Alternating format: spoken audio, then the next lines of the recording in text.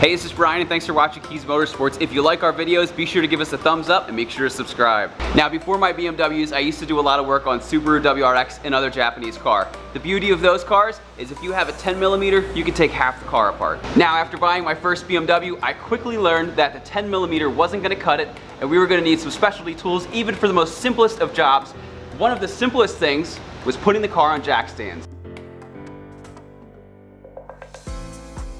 Alright, and as you can see, BMW uses these plastic jack pads. Now, these are very difficult to put on a standard jack stand, especially since it's highly recommended that you use a jack pad adapter when jacking your car up.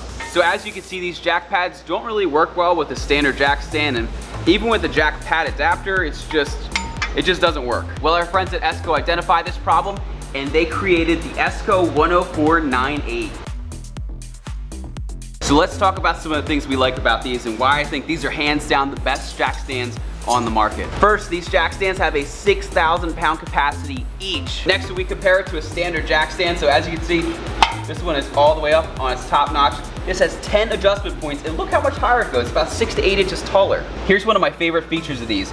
As you'll notice, it has a flat top. So, especially when working on a BMW, you can lower it directly down on the jack pad and you won't harm anything. But if you still want to use your jack pad, this piece of rubber is completely removable, and there's a little lip in here, so when you use your jack pad adapter, it won't slip off.